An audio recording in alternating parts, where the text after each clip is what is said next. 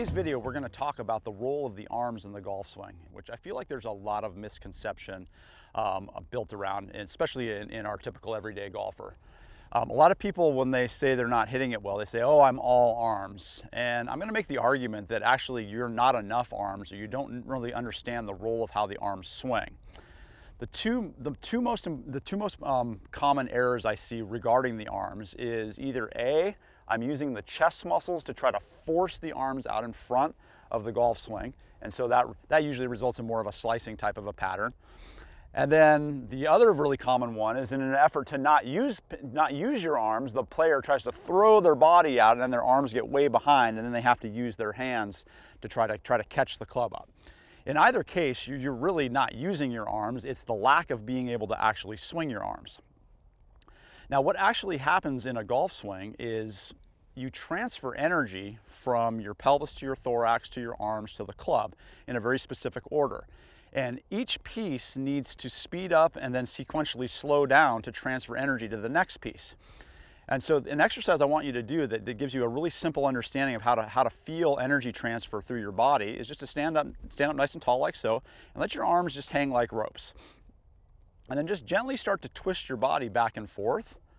And you'll notice every time you speed up and change directions, your arms will lag. And then immediately as your lower body your body slows down, your arms start to swing off and speed up. Okay? And so that's how our body transfers energy to our arms. So if we're not doing that, then we're not learning how to swing our arms. Now, with a golf swing, it works with the hands working together, the arms working together in front of the body. Okay?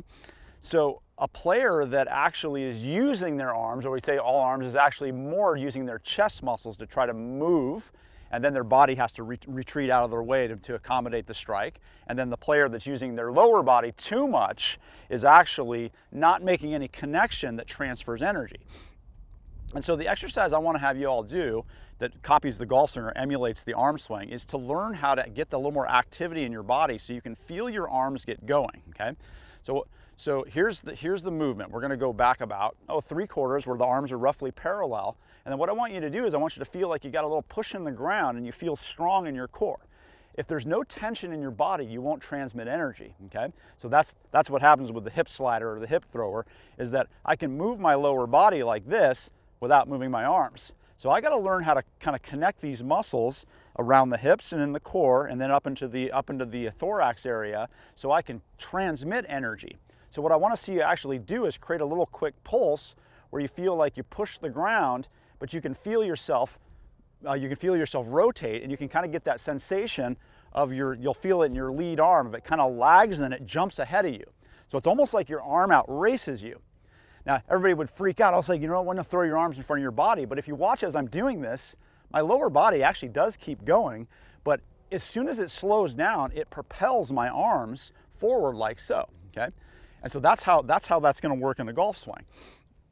So in review here, what I want you to do is once you get the golf club up here, is the same thing. Can I make practice swings where I feel like I make a pulse into the ground and get my arms to go fast as opposed to trying to throw my body or use my shoulders to move the golf club?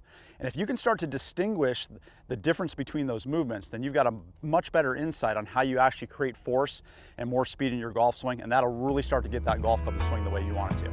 All right, I hope you all really enjoyed that lesson on how to use the arms. Please hit that subscribe button, and we'll see you all next time.